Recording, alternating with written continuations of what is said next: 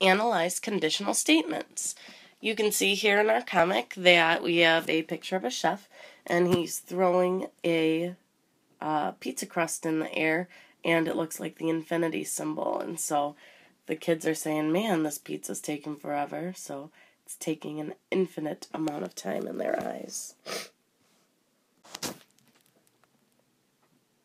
So today we are going to analyze conditional statements, and so we'll talk about real quick what is a conditional statement and what does it mean to put it in if-then form. So a conditional statement is a statement with a hypothesis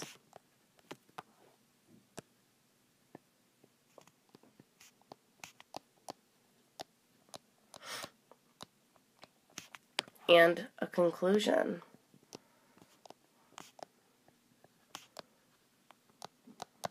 Okay, so the hypothesis will result in the conclusion happening. Okay, and if-then form, the if part of the statement is the hypothesis, and the then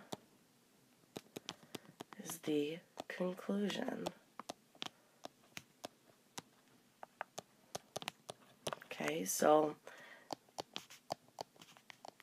if something happens, then something else will happen. And that's where you have your hypothesis and your conclusion of your statement. Alright, example 1, we want to write this statement in if-then form. And so what we want to do is we want to take the hypothesis out of this and the conclusion out of this statement. So it says, I won't come over if we're watching Keeping Up with the Kardashians.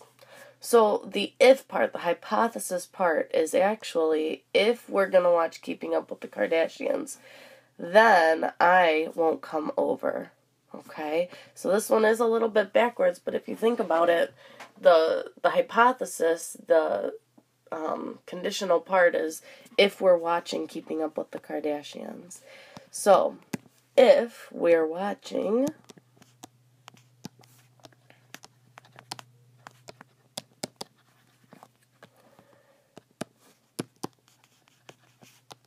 Keeping Up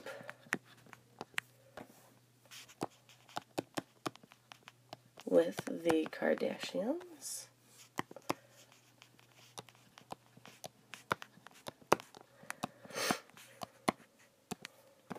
then I won't come over.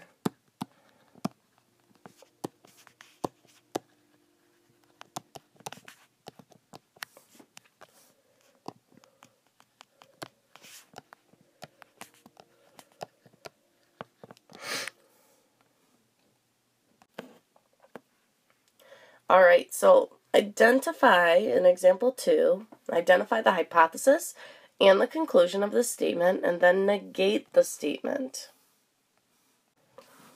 So first of all, let's identify where's the hypothesis and conclusion. So if this month is July, is the hypothesis.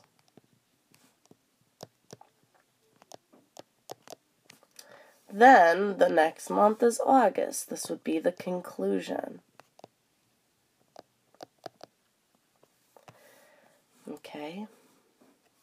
Then it says to negate the statement, and negate is going to mean to take the opposite of the statement. Okay, so if it is not July,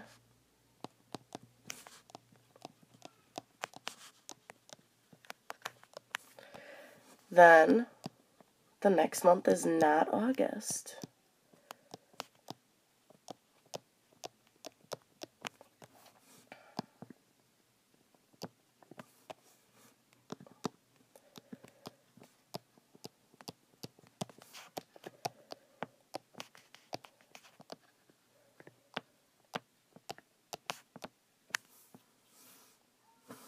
And that's how we negate a statement. We take the opposite of the original.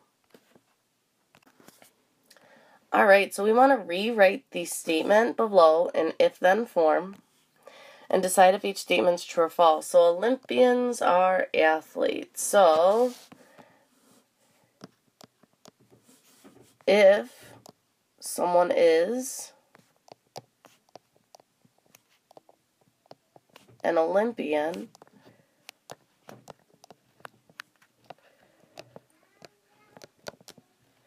then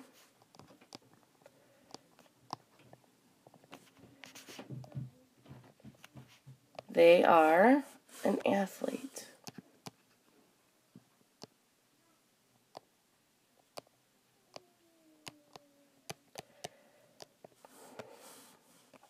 Okay, so the converse means that we switch around the hypothesis and the conclusion. Okay, and it also says to write if the statement's true or false after each one. That should be false.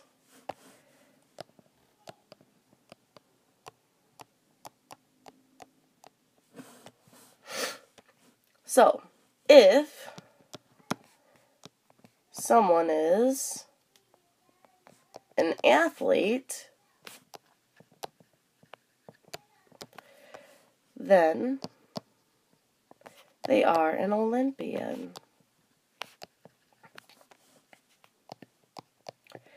And I know lots and lots of athletes in our school and in my own experiences in life, and none of the ones that I know have ever made it to the Olympics. So this is a false statement. The inverse is going to be the same idea as negating.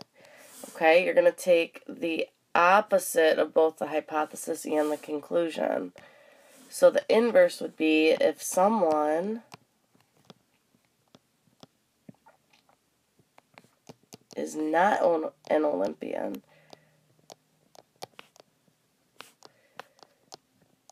and we go from the original statement too here, so this is coming from our original if-then statement each time, then they are not an athlete.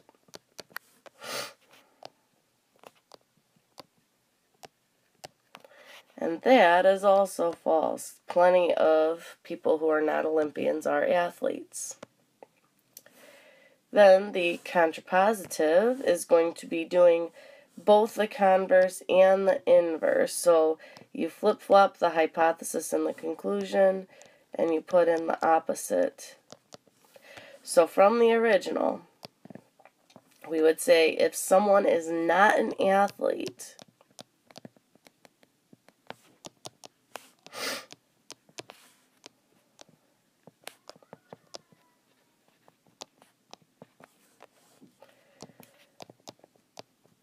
then they are not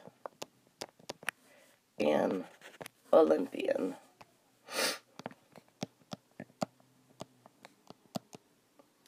So if someone is not an athlete, then they are not an Olympian. And I'm going to go ahead and say that's true, because our Olympians are athletes. So I'm going to go ahead and say that's true.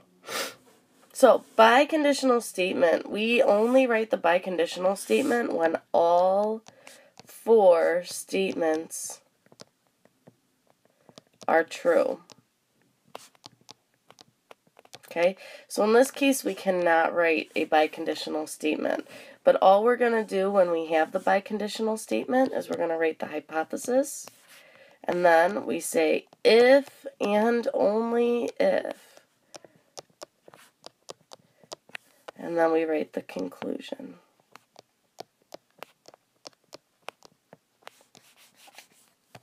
Okay, so if this were true, we would have said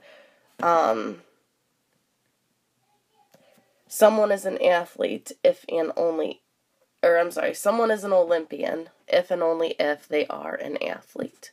Okay, so we will see some examples of that in class.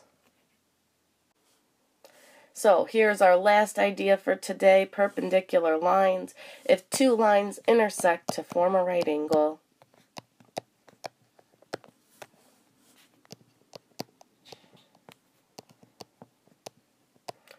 then we say that those lines are perpendicular. Okay, it's a really important concept. If two lines intersect to form a right angle, then we say that those lines are perpendicular. So that's a really important word that I want you to get used to using. So using definitions here in example 4, decide whether each statement in the diagram is true. Explain your answer using definitions you have learned. So is AC perpendicular? And this symbol actually means perpendicular. And so that's a much shorter way of writing a pretty long word here. To BD. So because I see that this right angle is here, I'm going to go ahead and say that that's true, because they form a right angle.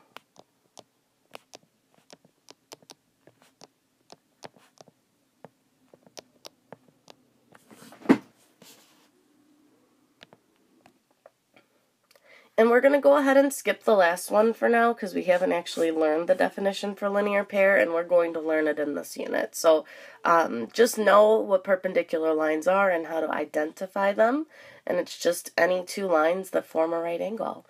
All right, and have a wonderful day, guys. Thanks for watching.